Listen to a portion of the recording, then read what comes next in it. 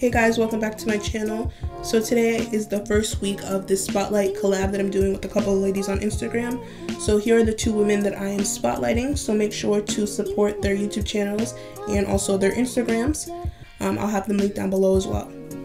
So they chose the theme of Kaleidoscope nails and I thought that was really cool. So to get started, we're taking our black gel polish and our mylar flakes. And I'm just adding some black gel polish in random areas in the nail, like so. And obviously off camera, I had already applied tips and shaped them to stiletto.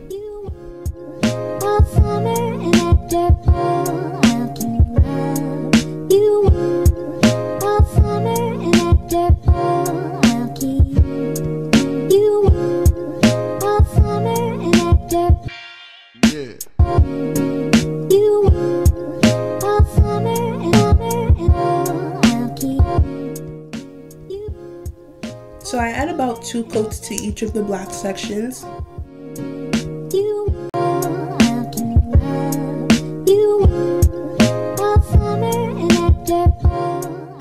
So I'm just going to repeat that to all of the nails, but I'm just going to make sure that they're in different spots for each of the nails.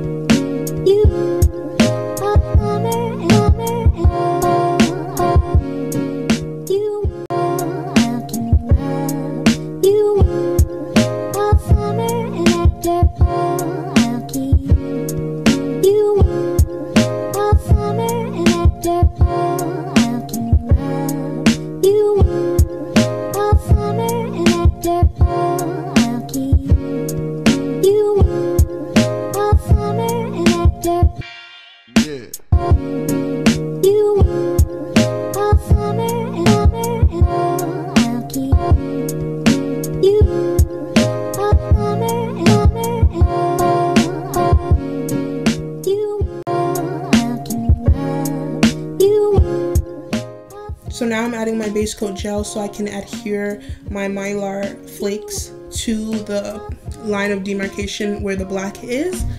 So I'm just adding that, and then when I'm satisfied, I go ahead and cure it under my light.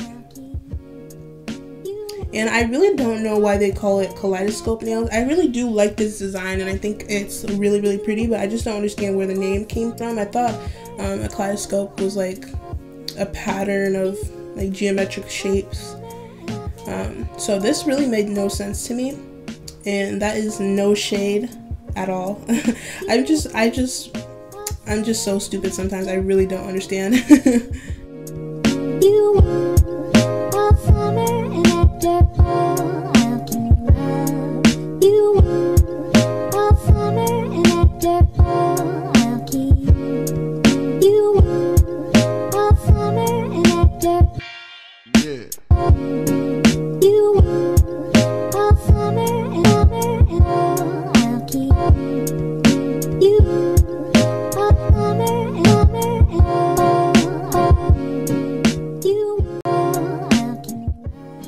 So I'm just repeating this process to the rest of the nails.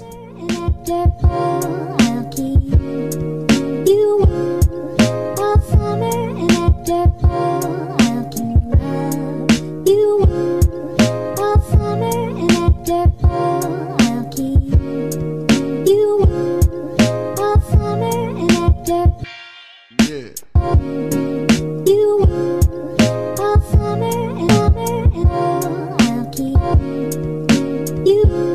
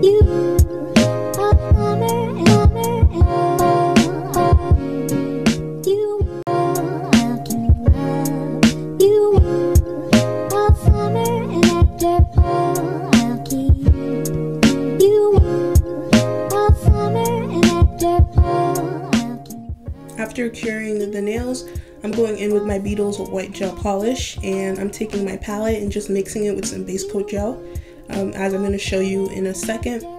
I'm just trying to achieve this like milky color. Yeah.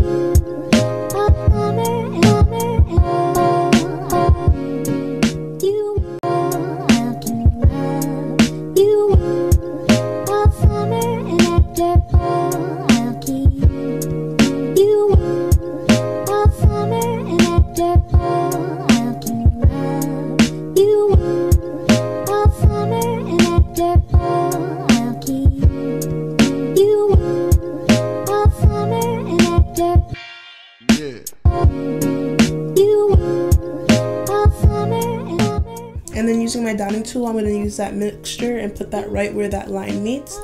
And then after that, I'm going to cure it.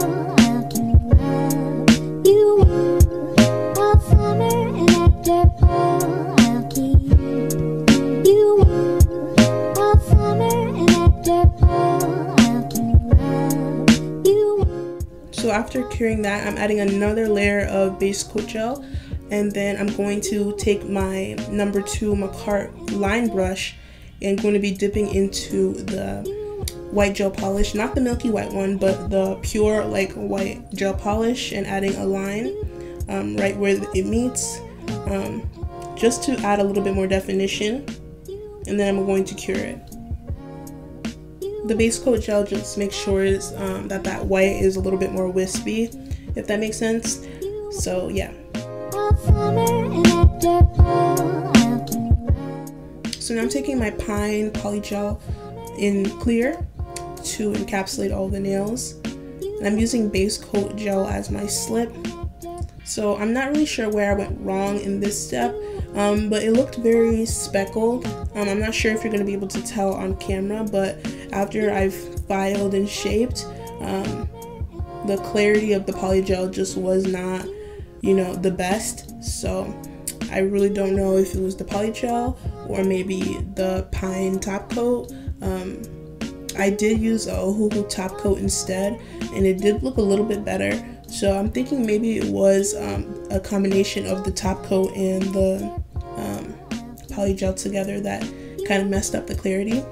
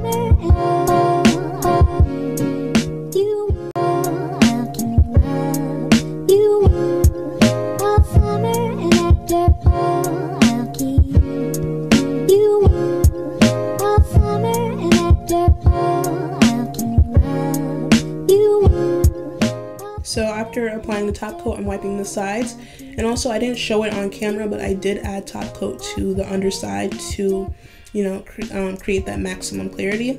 And now I'm applying my cuticle oil and blending it in. And these nails came out really, really pretty. I just really wish that the polygel was a little bit more clear and it didn't have like those little like speckles. So yeah, that was it for today's video. Please leave a like, comment, subscribe, and please don't forget to support Tessa and Nessa in the description box.